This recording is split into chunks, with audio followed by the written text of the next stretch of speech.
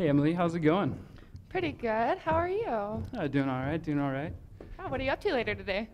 I'm gonna give a presentation actually later. No way, me too. What's it for? Ethos. Oh, same here. Woo! Nice. Let's kill it. Cool. Yeah. So today I thought we could look at some orchid plants. Okay. Yeah.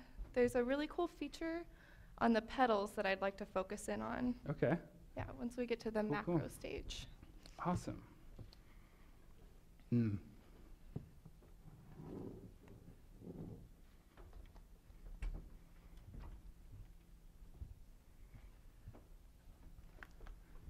There we go. Okay, so let's go ahead and take an ambient shot here. This is gonna be completely dark. We want it as dark as possible. Cool. That looks good. All right, let's go ahead and incorporate some flash into it. Okay, is the boom in a good spot? That looks good, yeah.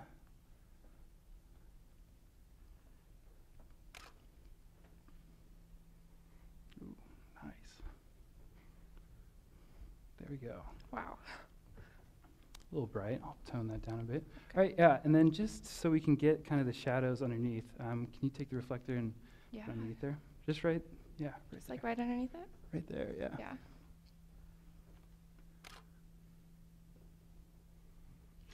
Ooh.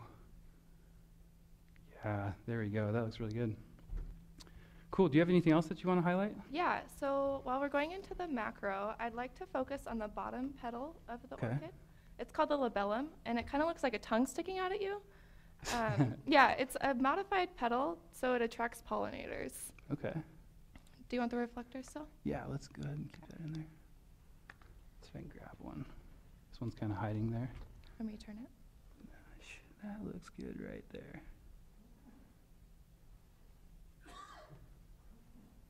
Cool. Oh. Oh, yeah, that looks great. Yeah, you can really see it right Yeah. there. Yeah. Cool.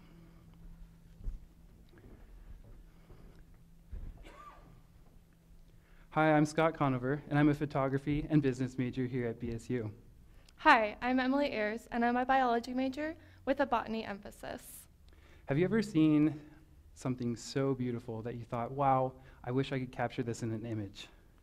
Have you ever seen something so beautiful and thought to yourself, wow, I wish that the whole world could see what I see? We have. In February of 2015, I started my work as an intern at the Boise State Teaching Greenhouse. On my first day, I was captivated by a very large, very disrepaired banana plant. I spent my next 2 weeks working on the banana plant and repairing it until the literal fruits of my labor bloomed.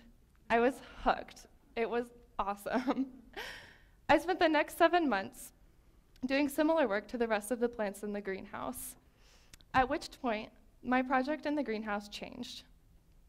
At the same time, I had been looking for a project on on BSU campus in the photography discipline. I found a couple cool blogs that had this cool idea to take buildings in your area and photograph them in the best possible light.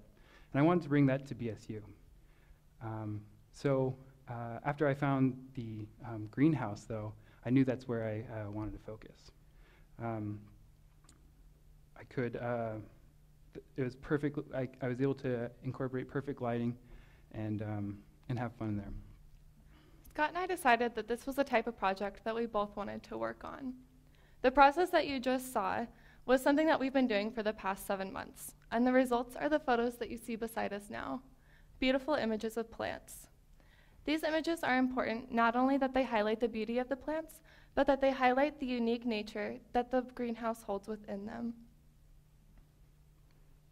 For me, it was a private studio with hundreds of different subjects. I was able to adapt different lighting for different plants. It's a cool opportunity also because these plants are indigenous to other parts of the world. So I was able to photograph, plants that aren't here in Idaho. For example, the sensitive plant. Oh, Mimosa pudica. That one. It's my favorite plant. It's native to Central and South America. The banana plant that I talked about earlier is native to tropical areas of the world. We also have coffee plants, banana plants, sugarcane plants, bamboo plants, carnivorous plants, and so many others. This is what the greenhouse is, a place of diversity. As a move by the university to create a more diverse experience for students, the University Foundations classes have been introduced. Additionally, the College of Innovation and Design and the Bridge to Career program. One opportunity that we have yet to utilize is the greenhouse, however. So this leads to the question, why aren't the greenhouses already being used for student interactions? This is where you guys come in. There's a few key repairs that the greenhouse needs to have before it can reach its fullest capacity. Let's take a look inside the greenhouse to see what they are. There needs to be some wiring. The wiring is in disrepair. More wiring. The heater pipe is coming off the walls.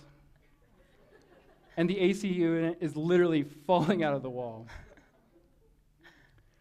The benches are rusting from the outside in as well. While these photos were pretty funny and comical, they really do highlight the serious nature of the repairs that need to happen. Right now, our best repair option is spray painting the tables to avoid the rust setting in sooner. But the greenhouse has so much potential working at its greatest.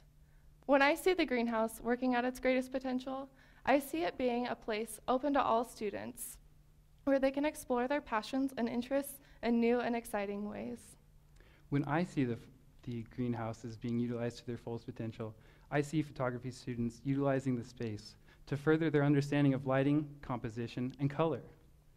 When I see the greenhouse utilized to its fullest potential, I see it as a campus tour stop, so student interest can peak before they even start university. And when I see the greenhouses being utilized to their fullest potential, I see the next Thoreau writing their next essay. When I see the greenhouses working at their fullest potential, I see a weekend workshop class offered to students so they can engage in the greenhouses while they're already enrolled. What do you see? And Thank you. Oh, I'm sorry, I forgot what